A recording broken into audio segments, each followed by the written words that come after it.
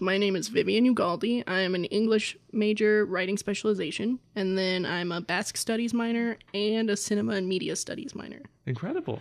Yeah. Well, thank you so much for joining us on the Artist Spotlight. First thing I wanted to ask you was just, how has the semester been treating you so far? Like I said earlier, I'm going to be graduating in the spring, so senioritis is kicking in early, and I'm sure all of my professors hate me, but it's fine. So how's it going with the course load?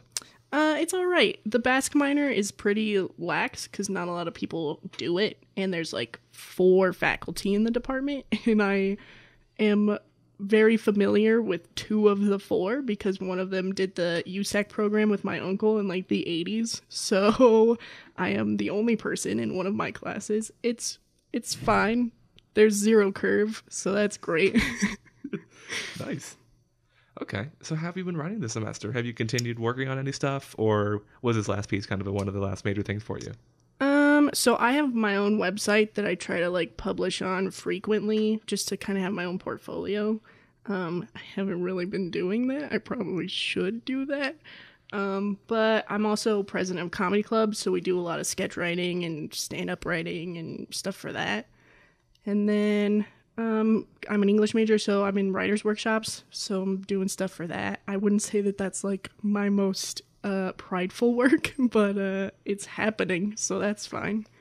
And is there like any particular genre you want to keep going on with? Like, do you mainly focus on comedy, or do you go with other ones too? Yeah, so it kind of happens that way. Like, I am very obsessed, like probably not in a good way obsessed with comedy. So I tend to write in that genre a lot. And I try to force myself to not write in that genre. And then somehow it kind of just always ends up being that way. Like, I think it was my sophomore year, I was in a writer's workshop and I tried historical fiction for the first time. And immediately it turned into comedy. I was like, that's a good joke. And then I was like, oh, this is not historical fiction in any way. So it just kind of like morphs that way all the time. But I guess like if you write what you're comfortable with, and it works, like it works, right? Don't mess with it. I was just talking about this with a friend of mine, and we were talking about a song that you would want to have played at your funeral. And somebody was picking like really beautiful music and something, and somebody else was like, they picked like a Queen song or something, and I was like, this needs to happen. Like, where can I put this? And so for my 306 class with Chris Koch, I don't know if you've ever had him for a writer's workshop, but excellent professor. I've been kind of working with the ideas of like comedy and death and comedy and grieving and like these really dark things that mix together with comedy. And so all of that stuff, like I wanted it to be serious. I wanted it to be heavy and sad, and then it just didn't end up that way. And I was like, oh, maybe I should like go to therapy about this or something. Like this seems like something I need to talk about, but it ended up working, so that was good. So, yes, you were published. I was. In edition 71. Somehow. In edition 71, volume 2, which was spring semester. Mm-hmm. And it was Diary of a Sixth Grader. Yes. How do you feel about being published? How did that get across to you? Well, so the origin of the piece itself, I've been like working with for a few years. So originally the idea started as stand-up. I tried to do a set with the same material, did not go well in any way. And so I was like, okay, maybe it's not really stand-up worthy. Maybe it needs to be a sketch. Try to write a sketch. Also super not good. So I was like, okay, maybe this just should be a short story. I tend to write in first person a lot, so I try to do it that way. But I really liked this idea of like a younger person talking to their future self. And so the idea of it just being very melodramatic and overdramatic and just like, somebody always goes through a phase of that when they're a kid, you know, like when you're a little kid, you're just like, oh my God, this crazy thing happened today. And your mom's like, oh my God, what happened? And you're like, there were no chicken nuggets today. Like, it's just, I love overdramatic children that think this is the worst it's going to get.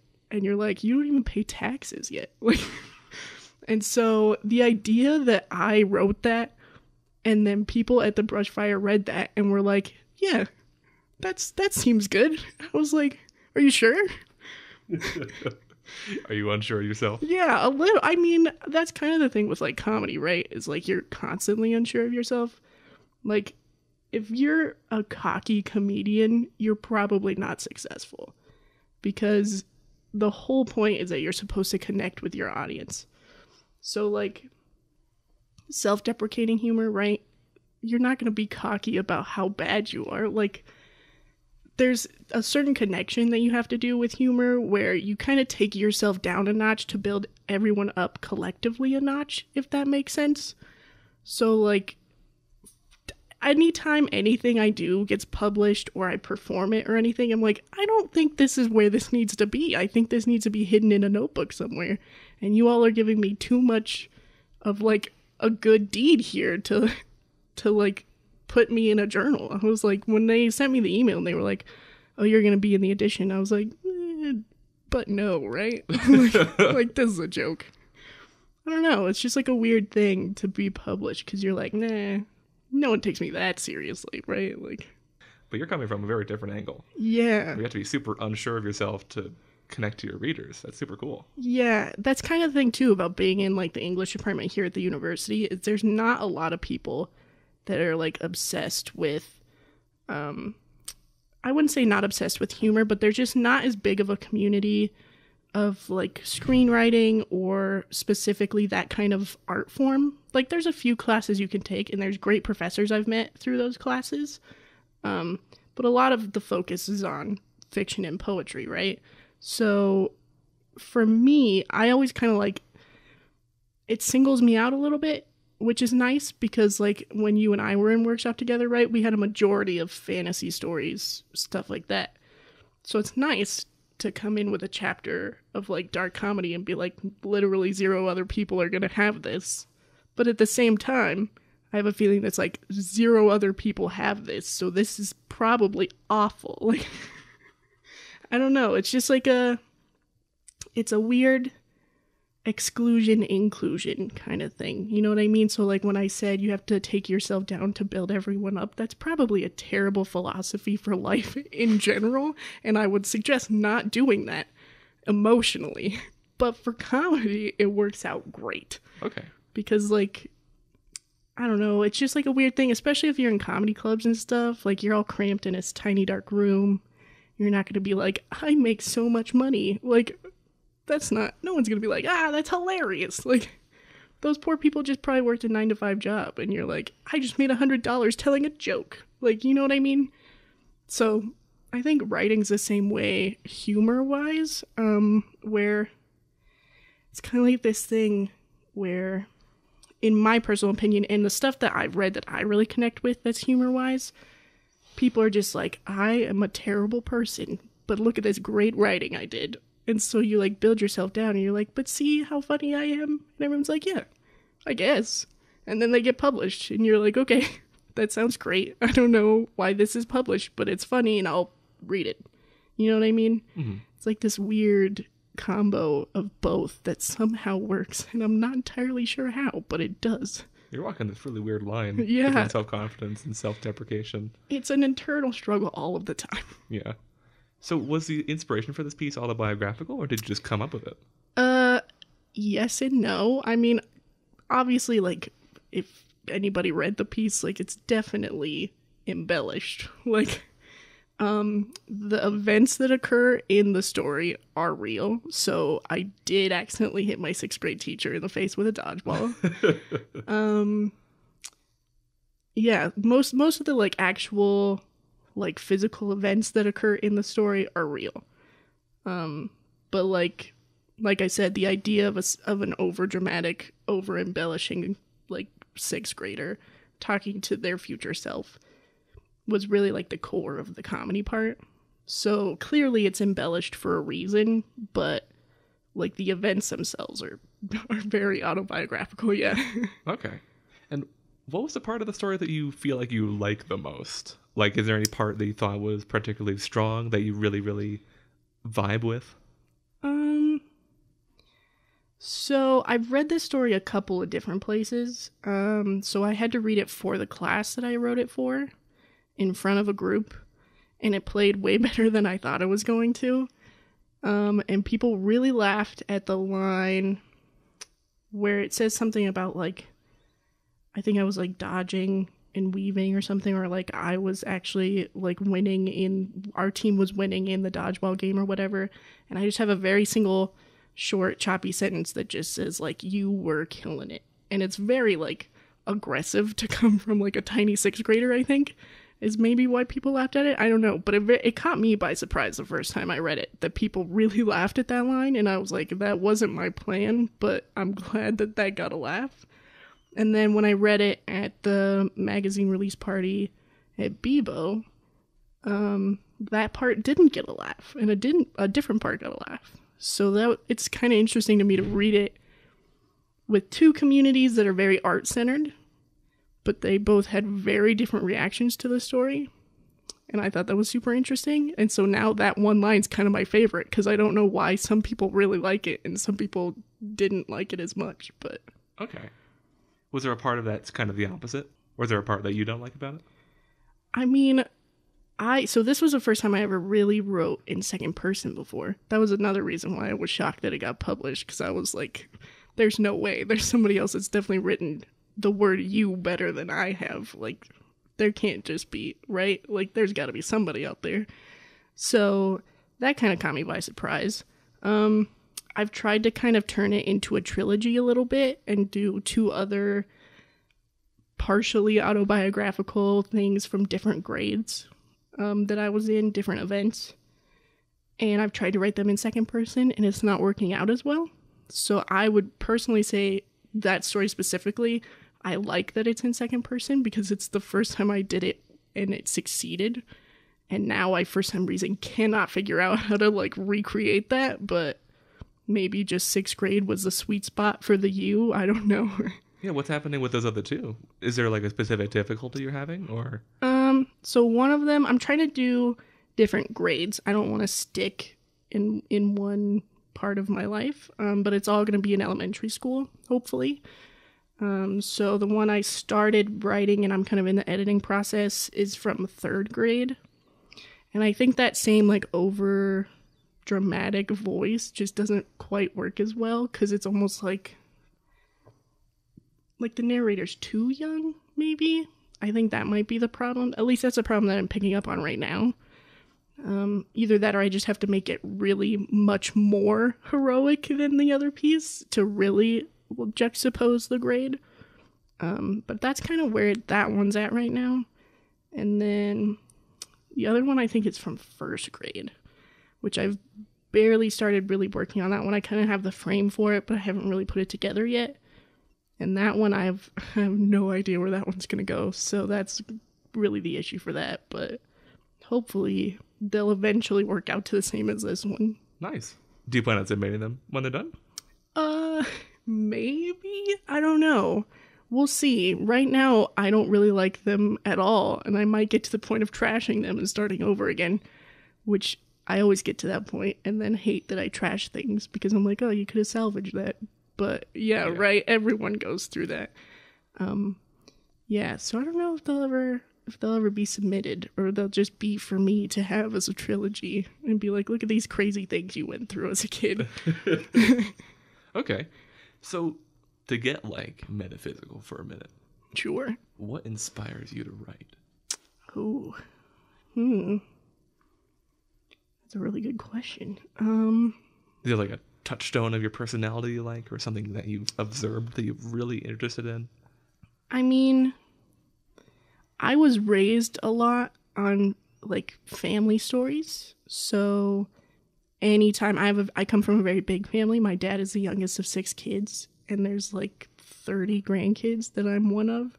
So anytime we sat down for like a weekend dinner, there's a huge table of people telling random stories, right? So just the idea of storytelling in general, I was very implemented in from a very young age, and I don't think I realized how beneficial it was until I started doing it myself on paper. And I was like, wow, this is really hard. I don't know how these people did it casually at a Sunday dinner. Like, this is, how do you, what? Like, how did they get all of this together? So I think that's probably a part, especially for this kind of story because it's from my childhood. I think that's definitely something that I drew from, is just how stories were told by like my dad or any of my relatives about when they were younger and how they kind of over dramatized and things like that. I think that was definitely an inspiration for this piece specifically. But in general, I just like, I mean, I'm a cinema minor, so film storytelling is like a really big deal for me. I'm kind of obsessed right now, inspiration-wise, with this New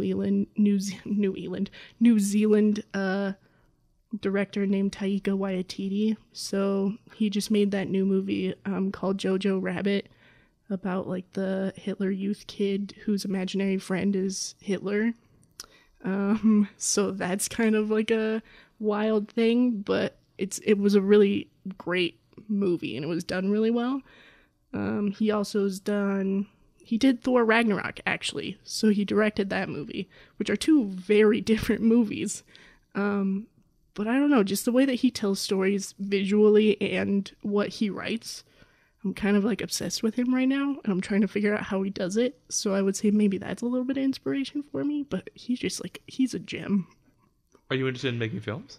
Kind of, sort of. So in the past 2 weeks, Wolfpack Comedy Club on campus, we've been filming some sketches for our upcoming sketch show. Usually I'm mainly into the writing process. So writing the sketches is like all me. I love doing that. But I didn't really get around to writing anything for the show this semester, so I've been helping a lot more with the filming end and the editing end, which I always knew how to do, but I've just been more immersed in it recently, and so I think I've become a little bit more obsessed with it. Especially the sketches that we have filmed are really, really funny. So we did a sketch written by Ashton Midnick, and then 2 sketches written by Vincent Rendon and Chasen Scott, and they were all really good sketches. And so I was kind of just glad to help out with it from a visual standpoint and see how we could like bring someone's sketch on a screen. That whole process of moving paper to film was kind of fun. Even for like a 3-minute dumb comedy sketch, it was fun. So that might be something like further down the road I'll get more into, but usually it's just the writing part of film that I'm really obsessed with. Okay, so it's kind of something you might want to do, but for now it's just kind of proximity. Yeah, I mean, I think the main reason is I'm just not good at the film part yet, so I'm like, let's leave it to the people who are, and I'll stick to this typing part. Okay, well, something to learn. Yeah, exactly. Something to dive into. Yeah. Okay, so when you do write, what does that process look like for you? Because everybody has like wildly different ways of going about it.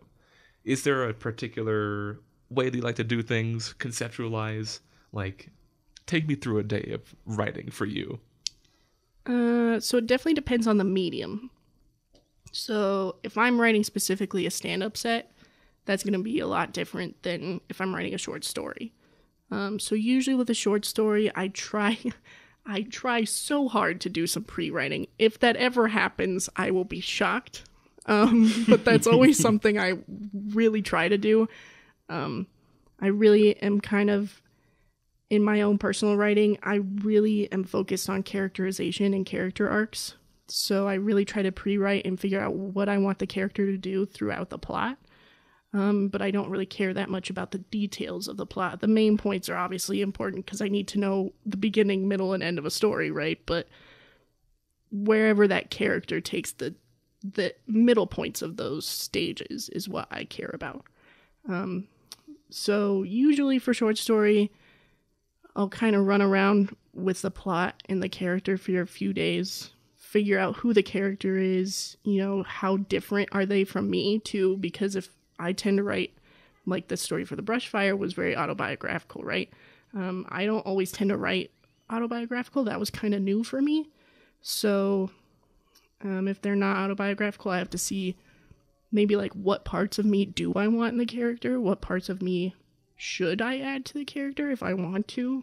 Things like that. I really try not to add myself into my stories, but it's happened sometimes. And then from there, once I have the character pinned down, I can usually figure out where is this character going to take me through the story, which sounds like a really pretentious thing, but a lot of professors have told me that, and I think it's very true, that the character takes you places. I don't think the writer themselves are like, character, you are doing this. I think the character's like, this is what I should do, and you're like, all right, let's do it. And you go down that hole, and sometimes it works, and sometimes it's a disaster, and so you have to go save those 3 chapters that you wrote or whatever somewhere else for a different story and try again. And then eventually you have a weird 6th grade diary entry that you submit to the Brushfire. But it definitely depends on the medium. If I'm writing a sketch or stand-up, like obviously that's much more comedy based, so the jokes are more reliant, right? So I would say the most similarities are going to be between sketches and short stories, because you have to have a beginning, middle, and end in a sketch, regardless of what it's about. It does follow that kind of that age-old like triangle that we always talk about. It definitely follows that, even though it doesn't seem like they do. So you still have to kind of start with the same basis that you would as a short story, but obviously you're relying more on the jokes. So I would say the editing process for each medium is really where it gets different, because clearly you have to punch one up if it's not funny or whatever. But with a short story, you can be like, maybe this just isn't where I want to go. Maybe I just don't want to be funny in this one. You know what I mean? Mm-hmm. So it definitely depends on the process, but that's usually my process. I would love to be better at the process and do like a heavy pre-writing and a heavy editing and like all of the stuff you're supposed to do, but that never happens. So it sounds like you're doing what's good for you, which is right. Good. Yeah. Okay. So is there anything else that we haven't talked on that you would like to just mention or talk about yourself, your writing, about sketches? I learned this thing from a documentary, which sounds, again, very pretentious, but it has actually helped me a lot. There's a very famous comedy writer. His name's Robert Smigel, and he always had this thing about don't bury the joke. So it's kind of like in journalism, right? Don't bury your lead. So a lot of what he says is like, if the punchline of your joke is X, right? Like, title the sketch that. You don't have to hide what the joke is in a sketch, is essentially what I'm saying. So, like, an example would be the sketch he did. He helped a couple of people write. It's called Waiters Who Were Nauseated by Food. That is the whole punchline of that sketch, and that is the title of that sketch. There is no, like, candy coating of what's going to happen in that sketch. You know exactly where we're going. I think that's really, like, the main thing I've learned writing sketches myself, and things that we've kind of talked about in Comedy Club. It's just, like, there's no need to hide the joke because you want it to be funny. Like, don't work around the joke. Just work with the joke. Thank you so much for listening. You can find our other artist spotlights as well as our Brushfire audiobook series at unrbrushfire.org.